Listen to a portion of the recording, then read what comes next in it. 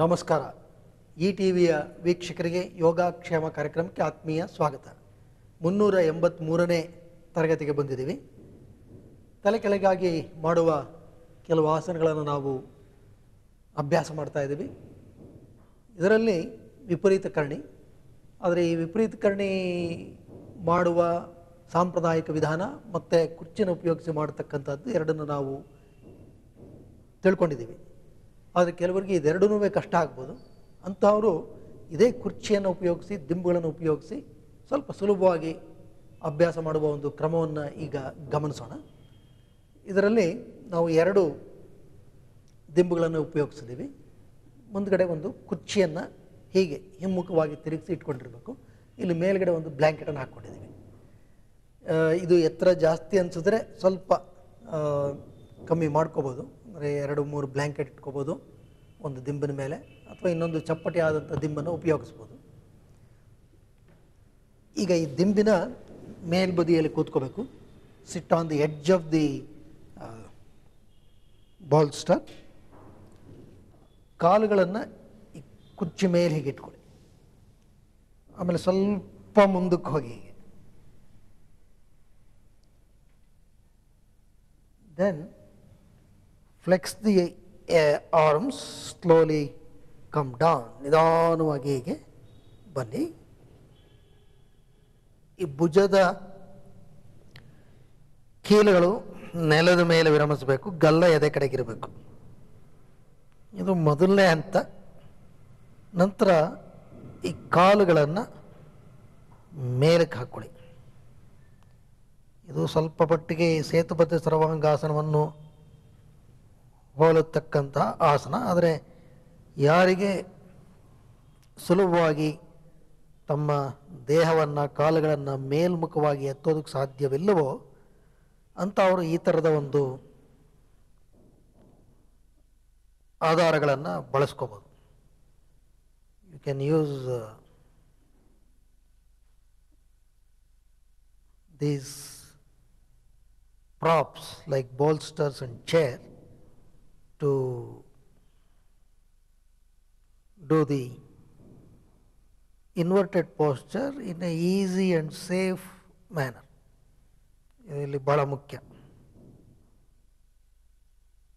ಮತ್ತು ಈ ಥರದ ಪರಿಕರಗಳನ್ನು ಉಪಯೋಗಿಸುವಾಗ ನಾವು ಹೆಚ್ಚು ಕಾಲ ಈ ಆಸನಗಳಲ್ಲಿ ವಿರಮಿಸೋದಕ್ಕೆ ಸಾಧ್ಯ ಆಗುತ್ತೆ.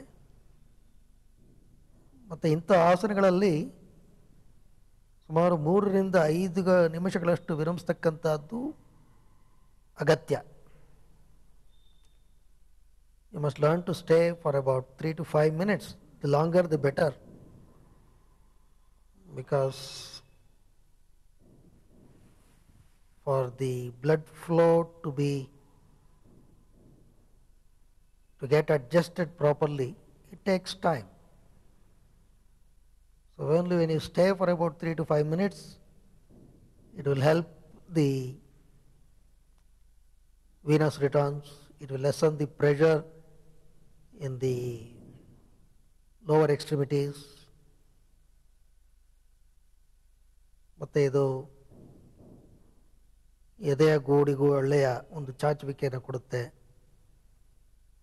ಮತ್ತು ಈ ಗುರಾಣಿಕ, ಬದಿಗುರಾಣಿಕ ಗ್ರಂಥಿ, ಥೈರಾಯ್ಡ್ ಆ್ಯಂಡ್ ಪ್ಯಾರಾಥೈರಾಯ್ಡ್ ಗ್ಲ್ಯಾಂಡ್ಸ್, ಇವುಗಳನ್ನು ಸಚೇತನಗೊಳಿಸುತ್ತೆ. ಇದು ಇಲ್ಲಿರುತ್ತೆ, ಥೈರಾಯ್ಡ್ ಆ್ಯಂಡ್ ಪ್ಯಾರಾಥೈರಾಯ್ಡ್ ಗ್ಲ್ಯಾಂಡ್ಸ್. ಅವುಗಳಿಗೆ ಒಳ್ಳೆಯ ರಕ್ತ ಪರಿಚಲನೆ ಆಗುತ್ತೆ. ಮತ್ತು ಒಳ್ಳೆಯ ಒಂದು ಒತ್ತಡ ಗಲ್ಲ ಮತ್ತು ಎದೆಯ ಮೂಲಕ ಅದಕ್ಕೆ ಲಭ್ಯವಾಗುತ್ತೆ. ಹಾಗಾಗಿ ಈ ಥರದ ಆಸನಗಳು ಎಲ್ಲವೂ ಸಹ ಥೈರಾಯ್ಡ್ ಗ್ಲ್ಯಾಂಡ್ಸ್ಗಳಿಗೆ ಬಹಳ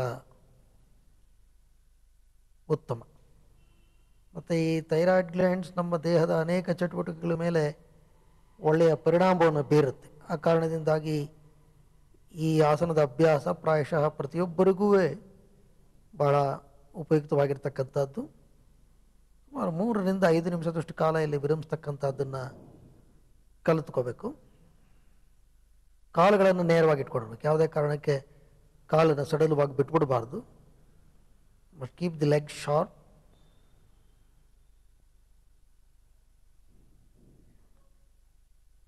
ಚಿನ್ ಟುವರ್ಡ್ಸ್ ದಿ ಚೆಸ್ಟ್, ಕತ್ತು ಮಧ್ಯಕ್ಕಿರಬೇಕು. ಮತ್ತು ಇಳಿಬೇಕಾದ್ರೆ ಮೊದಲು ಕಾಲನ್ನು ಮಡಚಿ ಕುರ್ಚಿಯ ಮೇಲ್ಭಾಗದಲ್ಲಿ ವಿರಮಿಸಿ, ನಂತರ ಸ್ವಲ್ಪ ಈ ಮೇಲಕ್ಕೆದ್ದು ಈ ಒಂದು ದಿಂಬನ್ನು ನಾವು ಕೆಳಕ್ಕೆ ಸರಿಸಬೇಕು. Then simply relax the back.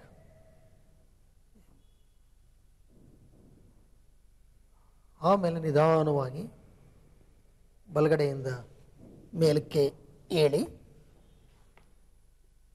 ಈ ಎಲ್ಲ ಆಸನಗಳು